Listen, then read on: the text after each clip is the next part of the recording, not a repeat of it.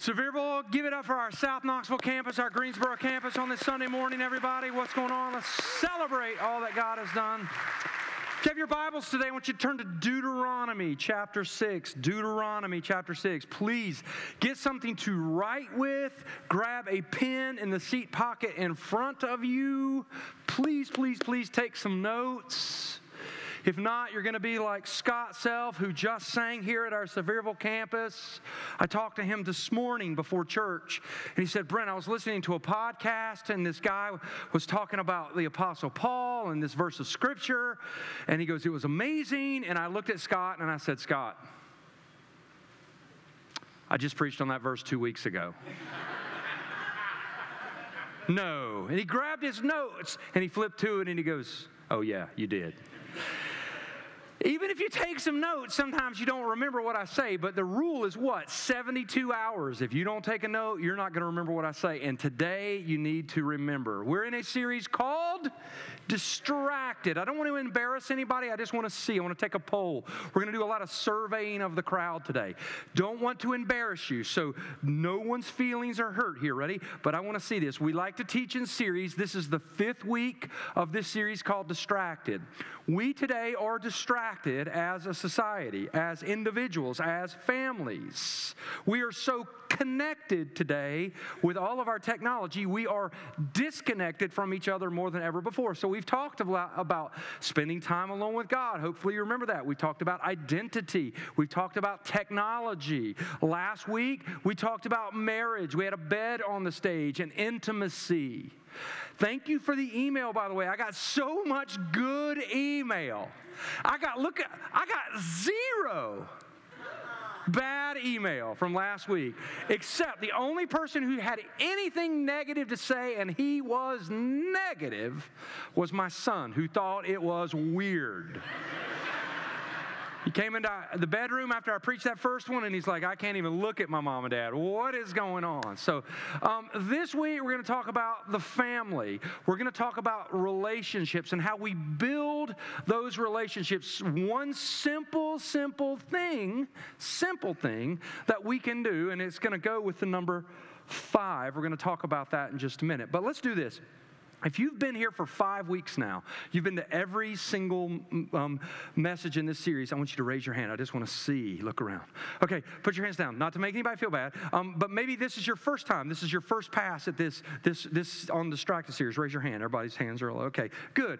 Watch the services back. This is such a good series. It's so needed because today, more than ever before, it's hard to define normal. It's hard to define normal. Let's see normal biblical literacy. We'll do this. The book of Deuteronomy, is it in the New Testament or the Old Testament of the Bible? Greensboro? South Knoxville? You guys are way above average, right? We're going to look at a passage of Scripture today, but it's kind of a normal thing that people don't know where the books of the Bible are and what the Bible has to say. And there's something so powerful about Scripture, especially when it comes to Distracted, about building family relationships. So I'm going to go ahead and say it. If you are a parent and you have children at home, this message really is geared to you, probably more than everybody else. But if you're single and you have a sphere of influence, and you get to hang out with people and you want to build relationships, this message is for you. If you're a grandma and grandpa and you get grandkids on occasion, this message is for you. This message is for everybody, but really when it comes to families and parents, how do we impress, that's the word, impress upon our kids what it means to love God? For me as a pastor, I'll say it, today more than ever, it's hard to define normal. I mean, it's tough. I'll say it like this, man. It's tough to define normal. I got a story to tell you. You got to listen to the story. Don't get mad at me. But there was a visitor who visited a mental institution. He walked into the mental institution, and he looked around, and he found the director, and he said this simple question. And he goes, sir, can you tell me what's the criteria that you use here for people to be institutionalized? Wow, at this mental, turn your phone off. There. We'll wait, no big deal. Is that Boots? Speaking of mental institution, oh, that was good, Boots. That was perfect for you. All right, let's get back to the story because you got to get it. Ready? Visitor asked the director, what's the criteria in order to be institutionalized at this mental institution? The director goes, it's easy. We fill a bathtub and we give the person a teaspoon, a teacup, and a bucket. And we ask the person to empty the bathtub. So the visitor goes, oh, I see.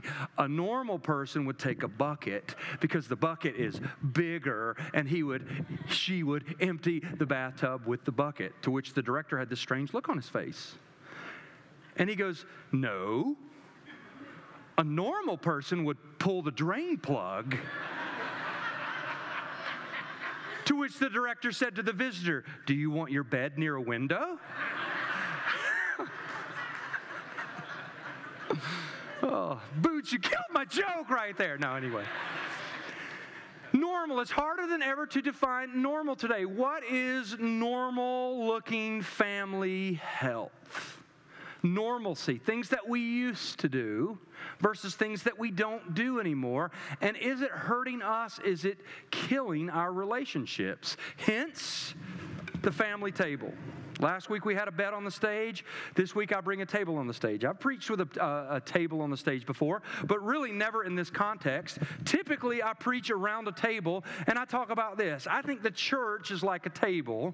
We have to make more room at the table for people to come hear the gospel, to hear the bread of life and the living water. And I think today more than ever before, like when we invite somebody over to our house, we want to present a great atmosphere. We want to present a great meal. When you invite somebody over, you clean your house, you present your food in a creative, innovative way, and that's what I think about the church. I think sometimes the church we take for granted that people are not coming to the table, and we have to present the food in such a way that people will be engaged. But this week, I just want to talk about straight up the family table. I want to ask you a simple question. Do you eat meals around this table on a systematic, rhythmic, weekly basis? For years in our society, for thousands of years, God's going to show up, by the way, around a table. To me, if you look in God's Word, He shows up so much around a table. It's amazing how much that happens. But today, it's interesting that many of us have abandoned the table. So Harvard has done a study, so you know it's not Christian. Okay, Harvard did a study, and you can actually pull up the website called the Family Dinner Project. And in this series called Distracted, I wanted to spend 1 week on this idea of the family table. I want it to convict you because it's convicted me. I want it to challenge you because it's challenged me. We cannot abandon this table. How else are we to impress on the next generation the goodness and the love of God? See, for me, we're going to get to this in a minute. Deuteronomy 6 is basically going to say this. Jesus is going to reiterate this when a Pharisee tries to trap him. Hey, what is the greatest commandment? Deuteronomy 6 basically says this. We are to love God. I believe this is how the church should look like. We are to love God, love people, and celebrate the gospel. If you want to put church in simple terms, that's where I think we all need to live. Some people go, church should be this, it should be that, it should be deeper, we should do this, we should do that. No, we are to love God, love people, and celebrate the gospel. If we did that effectively, this campus, Greensboro, and South Knoxville, we would have 40 services a week, and we would need more room for people to come. We could not hold them all. If we were to love God, love people, and celebrate the gospel. So let's take that to the house for just a minute. Let's take that to the home, husband, wives, especially parents with kids. How else do you impress and imprint on your children's lives that we are to love God, love people, and celebrate the gospel? When do you do that? Or are we all so distracted today, there is no time for any type of relationship, much less impressing on that next generation what matters the most. So this message is challenging to me. I just want to sit around the table. I'm just kind of think about a few things, and I want you to see if you will agree with me, maybe be challenged. Harvard did this study called the Family Dinner Project. I read this a couple of months ago. It so intrigued me. I think, wow, this is amazing. You can kind of push the Bible away for a second. It's not just Christian 101 here. This is not just some Christianity thought, but listen to what Harvard discovered. Most of us probably know this, but we don't know it anymore. We've lost it. We've abandoned it. The family table. Why does it matter? What does it represent? So we'll start with the classic line we've been using for 5 weeks now. If we don't watch where we're going, we're going to end up where we don't want to be. Unless we are intentional today more than ever before, we are distracted. And listen to what it is. 20 years of study now. This is a 2-decade-old study that Harvard has done. And this is what they have shown, that when we eat regularly around the table, listen to what's taking place, especially when kids eat with their parents. They are more likely, listen to this, to have lower rates of obesity, to have higher self-esteem, a much more positive outlook on life. Just eating around a table lowers the rates of substance abuse, teen pregnancy, school behavioral problems, depression, anxiety, and suicide. Just eating around this table.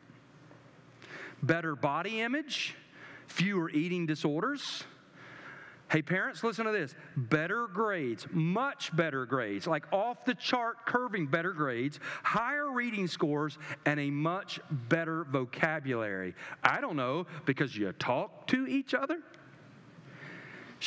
How about this? Sharing a table is one of the most uniquely human being things we do. No other creature consumes its food at a table like humans do. I've never been in the woods. I don't know about you. Hunting season's coming up. Some of you hunters in this room, you can say amen. The rest of you can go, I can't believe you would do that. I've never been in the woods, ever, Doug, ever in the woods. One time where I saw a family of squirrels gather around a table. I never saw it. Deer do not gather around a table. We wish they did. Look, they're at a table. Pick the one you want. I mean, it doesn't happen. Only we do that. So it's not surprising, right? Think about this. We're going to kind of track through this and have some fun for a few minutes. It's not surprising that God's going to show up throughout Scripture, just time now. He's going to show up at a table. So write this down. The table is ultimately a big place of connection. Tables are the most important places of human togetherness. People have put it this way: you're never more fully alive than sharing a meal around a table with family and loved ones and friends. It's worth noting that at the center of spiritual lives, God's people, both the Old Testament and the New Testament, we always find them at a table. We have the table of Passover, the table of communion. Next week, to close this series, we're going to turn our eyes on Jesus again. We're going to take communion together. The table of communion. What was the table of Passover? Commemorating the biblical story of the Exodus, where God freed the Israelites from slavery in Egypt. We have all of this human connection, this divine connection around a table. So I wrote it this way: in a fast-paced, technologically saturated, attention deficit disordered culture, we need to recover the art of a meal around a table. So Matthew chapter 26, verse 26, before we jump into Deuteronomy, says this: while they were eating, Jesus took bread, and when he had given thanks, he broke the bread. He gave it to his disciples, saying, "Take and eat. This is my body." The same pattern of language you're going to see throughout Scripture. Blessing, breaking bread, giving. Jesus feeding the miraculous, the 5,000, miraculous feedings of Christ, all the way to when the disciples discovered who Jesus was on the road to Emmaus. We find this over and over and over. The table is a place of connection. You're like, Brent, I know that. Okay, good. Let's keep going. The table is a place of blessing. Blessing. Have you ever heard the thing called love languages? Typically, there's one or two ways that we can give and receive love. Who's ever read the book, The 5 Love Languages? Love languages. I'll say this. I think food is one of my love languages. I like to cook. I'm not that great of a cook. My wife is an Italian. She's a great cook. My mom is a great cook. My mom's mom was a great cook. My dad's mom,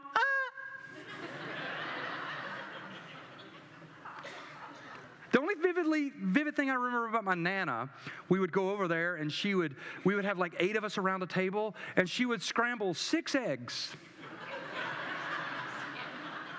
and 4 pieces of bacon and 3 biscuits. It was an odd number. And I'm looking at my dad, and he's looking at me like, I'll take you to McDonald's after. I mean, that was... But my grandmother, my mama, my mom's mom, man, food was her love language. She was passionate about it. I loved going to her house. She made the best fried chicken in this deep dish, just black skillet and macaroni and cheese. I mean, she made like Mount Everest of macaroni and cheese. And she made the best biscuits and sausage gravy. And I would break it and I would eat it and I would get halfway through it. She's like, Brent, here, get you a warm one. I'm like, Mama, I love you. And we had great times around the table. My mom will say, some of our best times, so will you as families, some of our best times are around the table. My wife's family is Italian. What do you think we do? We sit down, bread hits us in 20 seconds, because if you're an Italian and bread doesn't hit the table in 20 seconds, you're out of there, right? I mean, that's what's got to happen. We would break bread and we would have so much time together. I think about God's love language to me. I think about food as being God's love language to us. Why is it that He would give us 10,000 taste buds if that's not the case? I mean, food is an expression of God's grace and His love and His mercy to us. All the fat people say amen. I mean, I love it. Some people ask me, like we've evolved. We've evolved. How have we evolved? People say, well, we've evolved from apes. So we ask the question, why are there still apes, right? I mean, but here's the deal. If we were just like a product of evolution, how did we get 10,000 taste buds? Wouldn't that just be something that would we would just eat food for fuel? But some of you are like, Brent, I don't know what you're talking about. Like, food is God's love language. What? Let me give you a few shining examples. Outback cheese fries. What if you didn't have taste buds? And a river of ranch dressing with it. That's going to be in heaven, right? You know that. There's going to be a literal river of ranch dressing that you can whitewater raft in to the forest of cheese fries. I know that's coming. You think I'm crazy, but we lose sometimes so much. How about this? I mean, this looks good for lunch to me. A nice loaded potato and a steak. We'll wash this down with the next photo. Think of taste buds, the red velvet cheesecake from the Cheesecake Factory. All of these things are going to be in heaven, by the way, including dogs. Cats, they're not going to be there. So sorry.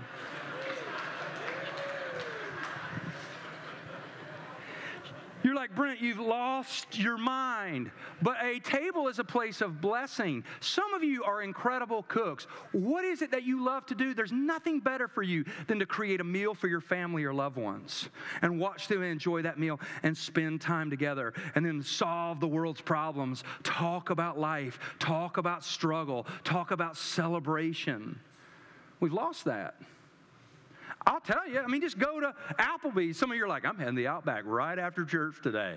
I'm driving a long way for those cheese fries. Watch it in a restaurant today. We've abandoned this table. Some of you are like, is that what that is in the house? We're supposed to eat around that? We go to a restaurant. Nothing wrong with going to a restaurant, although it's very difficult to hear and it's very difficult to communicate to each other and really dig in. But now we just all stare at our phones. We've lost any type of togetherness. How about this? This is awesome to think about this. The table is a place of blessing. There's an ancient prayer of the church. Actually, it's based on an even more ancient prayer, a Hebrew prayer. And it says this: Blessed are you, O God, King of the universe, for you give us food to sustain our lives and make our hearts glad. Last week I said this, and I want to dig in for a little while. Who I'm committed to really determines who sets the rules. Who I'm committed to determines who sets the rules. In Deuteronomy chapter 6, you're going to find a verse of Scripture that's just such a powerful verse of Scripture. I want to read it, and then let's just unpack it. Starting in verse 5, it says this: love the Lord your God with all your heart, with all your soul, and with all your strength. These commandments I give to you today are to be on your hearts. Impress them on your children. Talk about them when you sit at home, and when you walk along the road, when you lie down, and when you get up. Tie them as symbols on your hands and bind them on your foreheads. Write them on the door frames of your houses and on your gates. That is putting that greatest commandment. You're like, what do you mean greatest commandment? In Matthew, if you want to turn to it, you can. If not, you can read it later. Matthew chapter 22, starting in verse 36, you're going to get a Pharisee. They're going to be really slick. They're going to try to trap Jesus. They're going to test Jesus, and they're going to ask Jesus a question. They're going to say, hey, Jesus, what is the greatest commandment? And Jesus is going to reply by saying what? He's going to repeat what? Deuteronomy chapter 6, verse 5. Love the Lord your God with all your heart, with all your soul, and with all your mind. This is the first and the greatest commandment. And the second commandment is what? Love your neighbor as yourself. All the law and the prophets hang on these two commandments. So parents, I'm convicted by this. Love the Lord your God with all your heart, with your soul, and with your strength. These commandments I give to you today are to be on your hearts, okay? That means you are to put them and prioritize into your life. Then what does it say very next? Impress them on your children. When do you do that? That is a perfect place. Kids love food. You're like, Brent, my wife don't cook well. We like to eat out. So think of the Harvard study. Let's go back to it. Ready? Check this out. 70% of meals today are consumed outside the home in a restaurant. 70%. 20%, they say, are consumed in the car. In the car. 60% of the people studied in this Harvard study, 60, say they never spend any type of regular time around a table in their home, ever. Shane Wilhoit, some of you know Ellen and Shane. Shane was a school teacher. He was retired from the Sevier County school system. He said at Sevierville Middle, they used to, a teacher used to gather students, and from time to time, they would sit around a table, and the teacher would talk to them, not in a study time, but just in a fellowship time at lunch. And he said, Brent, I would talk to 14 students. And he said, it blew me away. This is what he said to me last week at men's breakfast. It blew me away that every single time I did this, we talked about the table. Do you spend time with family and relatives and mom and dad eating around the table? He would say 10 of the 14 students. Every time he did it would be different students. 10 of the 14 students never eat around their table, including holidays. Including holidays. Pastor Tim at our South Knoxville campus. Tim, I'll pick on you for just a minute. You and I had this conversation. When you got married to your wife Pam 30 years ago, that was one of the biggest fights because during a holiday or during a meal, Tim would grab his plate and he would go sit in front of the TV. And his new wife was like, what are you doing? We're going to eat at the table. And he goes, guess what we do now? We eat at the table. Some of you, listen, some of you are like, Brent, you're reading my mind, you're reading my email. I mean, we don't do that at all. I mean, come on. Are you telling me at Thanksgiving we're not going to watch football? I mean, are we going to sit around at a table and talk to each other? Do you know my in-law? Do you know my people? I've got a crazy aunt. It's weird, weirder than boots. It's crazy. I mean, you're not going to. When do we impress on our sphere of influence, if you're single, what about your friends? And some of your friends do not know Christ. They are lost. They are disconnected. They are struggling to find togetherness. Moms and dads, especially if you've got kids at home, when do you impress on them, hey, we are to love God with our heart, soul, and strength? When do you do that? I'm just asking. We are distracted today. Kids today need it more than ever before. I need it today more than ever before. And God knows who I'm committed to is going to determine who sets the rules. And so this is what I've done. Listen to this. Here is the formula for success. We should know this, but let's make sure that we get this. Ready? The formula for success. Put God first in your family. I did a study. I referenced every verse that I could reference. I looked up the words commit, committed, commitment in Scripture. I studied it. Look up the word commit. Look up the word committed. Committed. You know what? I never found one time in Scripture that I'm to put my family first. It's not there. Not once. I'm to put God first. And I'm to impress that on my family. Jesus goes on to say what? He'll say this verse of Scripture. He says this, anyone who loves his father or mother more than me is not worthy of me. Anyone who loves his son or daughter, what? More than me is not worthy of me. God knows who I'm committed to is going to determine who sets the rules. Repeat it after me. God knows who I'm committed to will determine who sets the rules. So number one, here's what you got to realize. What are we going to talk about around the table? If I'm committed to my family first, then if my family is not happy, I won't obey God. If I put my family first, you put your family first, it happens all the time. If they're not happy, I won't obey God. You're like, Brent, I don't know exactly what you're talking about. Flesh that out. Okay, let's go. My son today, who was at church on Wednesday night, he's in Johnson City right now playing baseball. Right now, 9 o'clock in the morning. He's playing at Cardinal Park. That's the minor league park of whatever team. 9 o'clock. Do you think the team that he's on, he's playing a few weeks here in the fall, cared about church this morning at 9:30? No, they didn't. They said, parents, this is when we're playing, 9 o'clock. So my son was here Wednesday night, got the message, actually came up here and sat with me for a while. And why would I say that? How many people today put family first, making sure Junior, Johnny, and Susie are happy, and they don't obey God? I know so many, I'm embarrassed to say how many people I know that spend seasons, months out of this building. Their kids are not in church at all because they're playing a travel sport, because that's going to make them happy. That really probably doesn't make the kids happy as much as the parents. We got to keep up with the Joneses. We got to make sure our kid's a little bit better than that kid. When the truth were told, and my son was right here, I sat him here, and I stood behind him, and I said this, Mason's a good little high school baseball player. Chances are very low that he's going to play college ball. They're probably better a chance for him to get struck by lightning than play pro ball. But yet we put in hours and hours and hours and hours. Why? Because this is what makes us happy. This is what makes our kids happy.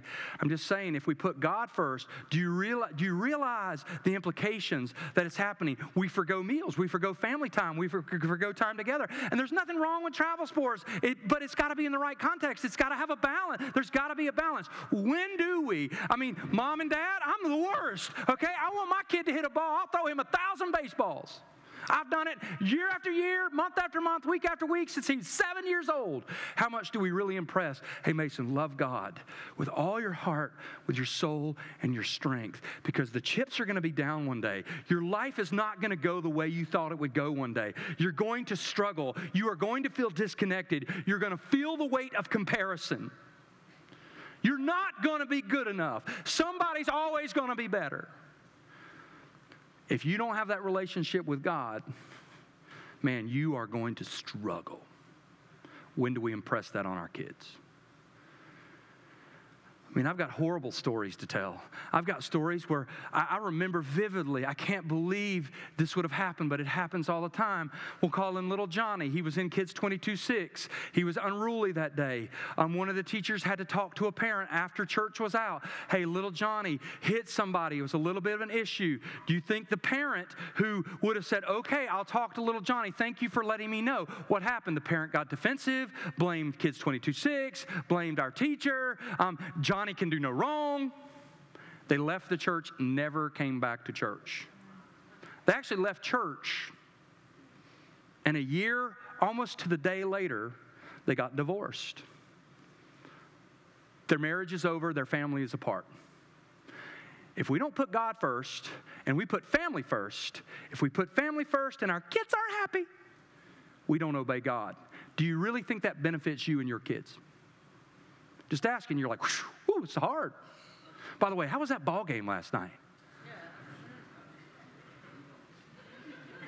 No, I thought it was good. Georgia beat Notre Dame. I mean, that was... Did Tennessee play? Because I know my Tar Heels did, and they got beat by Appalachian State.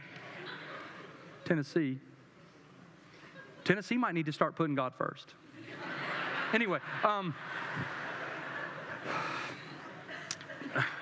digressing now, Robbie.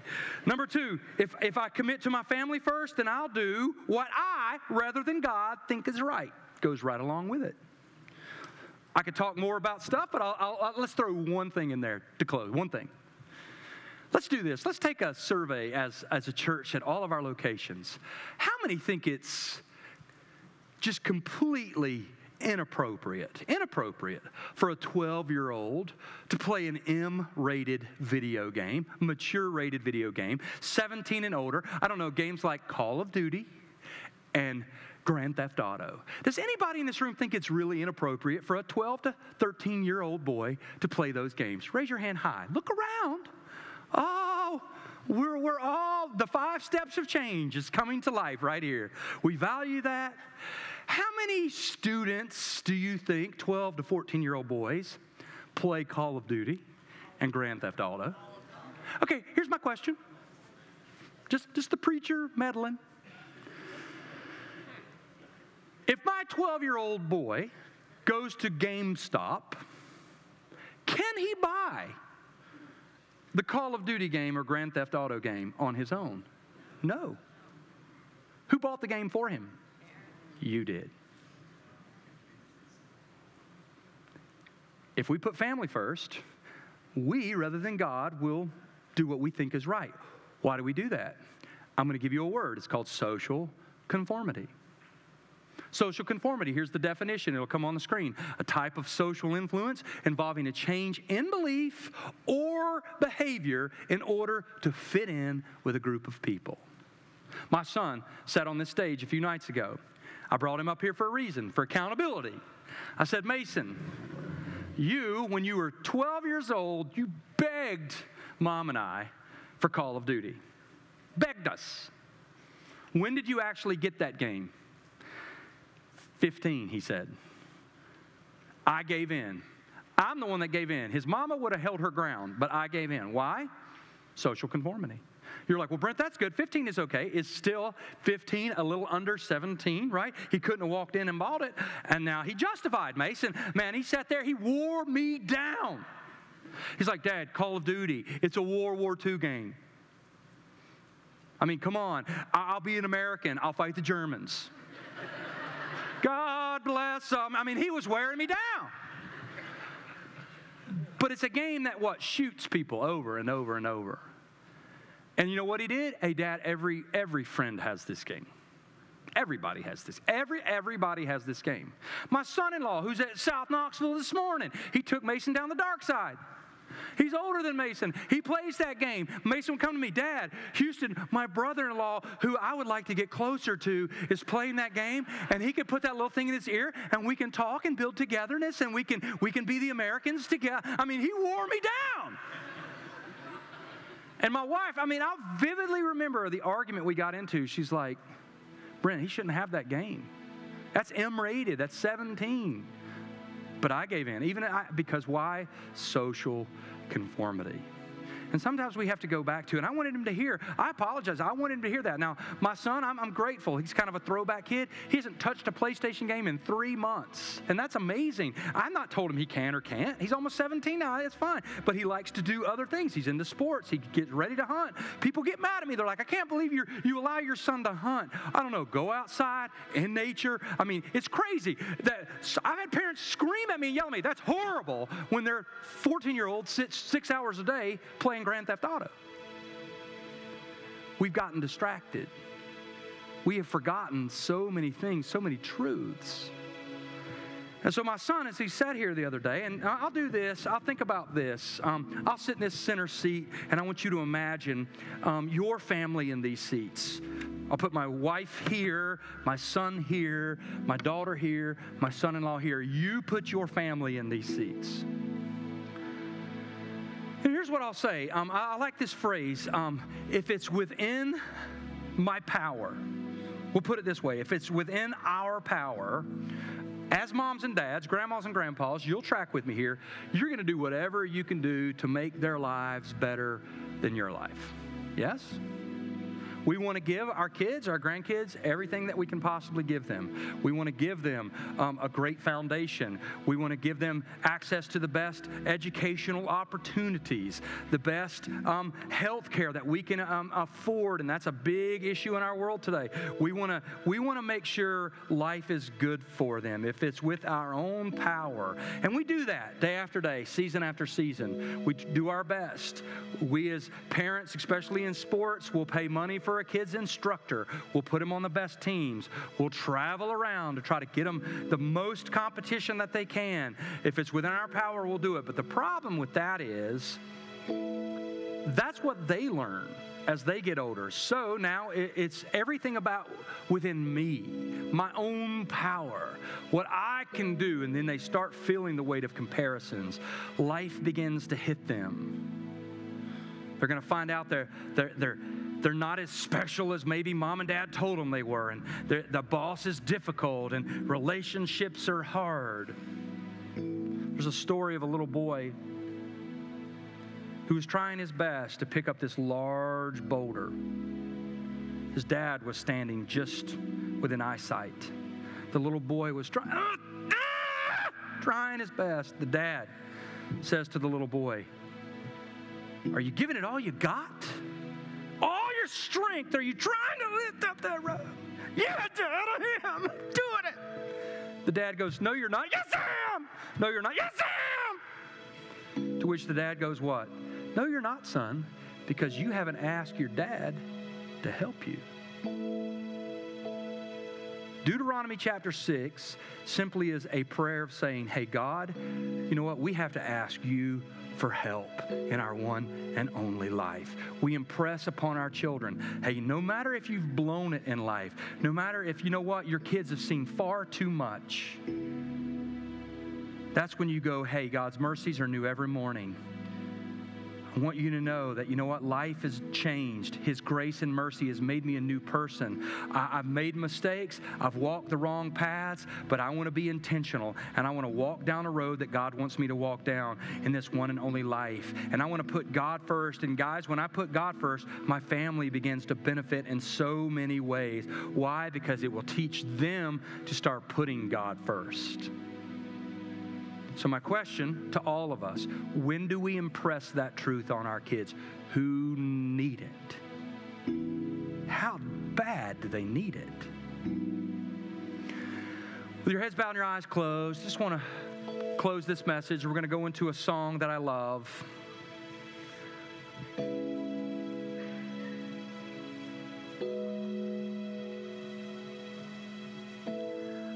I want every parent in this room, I want you to think of the number 5.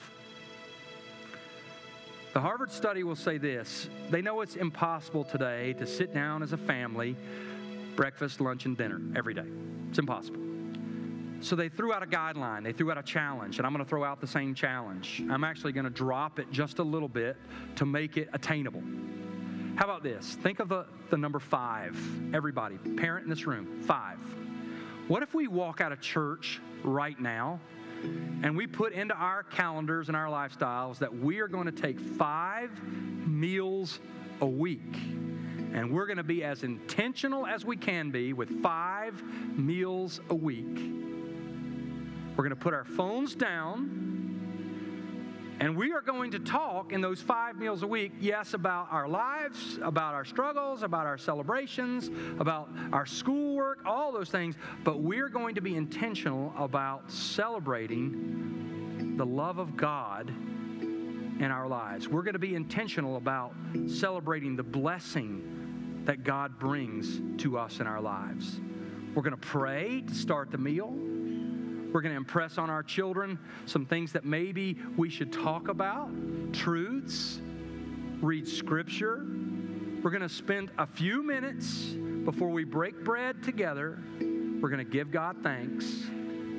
What if, parent, what if you did that? 5 meals. Pick 5. 5 meals a week. That would be what? 2.5, 3 hours, maybe up to 5 hours a week that you have an opportunity to impress on your kids. Some of you are like, my kids don't want to eat at home. They don't like home cooking. It's all Chick-fil-A. Okay, Chick-fil-A's Christian. Do this, Mom and Dad. Hey, how about this? Go through Chick-fil-A's drive-thru. Get a feast and bring it home. What? Bring it home? Do waffle fries, will they last all the way to the house? Bring the food home, spread it out at your table, put the phones away, and eat Chick-fil-A and talk about the blessings of God. This message cannot live here in this building. It can't live in Greensboro. It can't live in South Knoxville's campus alone. This has got to be taken outside these walls. 5 meals, all of us, in our world of influence. What if we was to spend time, husbands and wives, 5 meals, talking about the blessings of God? Deuteronomy 6, love the Lord your God with all your heart, your soul, your strength. Do we have to be like everybody else? Do we have to conform like everybody else conforms? The firm principle of Christian life is what? We put God first. If we put our family first, then God will be second, if not further on down the list. How will that benefit our children when times are tough, the chips are down, life is not the way they intended it to be? But God loves them. He can be with them. And they can love Him. I'm telling you now, that's a benefit that I need to put back into my life more than ever, be more intentional than ever. If not, it's easy to get distracted. God, be with us as a church as we leave here, but most importantly, as we stop for a few moments and just sing some words to an incredible song that goes so much to the heart of the message. You are an everlasting God. No matter the trends that change today, you are the same yesterday, today, and forever. Be with us, guide us, allow us to be smart enough to put these truths into our lives. In Jesus' name we pray. And all God's people at every location said. Would you stand up, church? Don't leave. Sing this with Jeanette. She's going to lead us. Let's just lift this up. I love this song. We're all around the table now. Let's sing it together. Come on. The Lord is my light and salvation. Whom shall I fear? Whom shall I be afraid? The Lord is my light and salvation. Whom shall I fear? Whom shall I be afraid? I will wait for you. I will wait for you.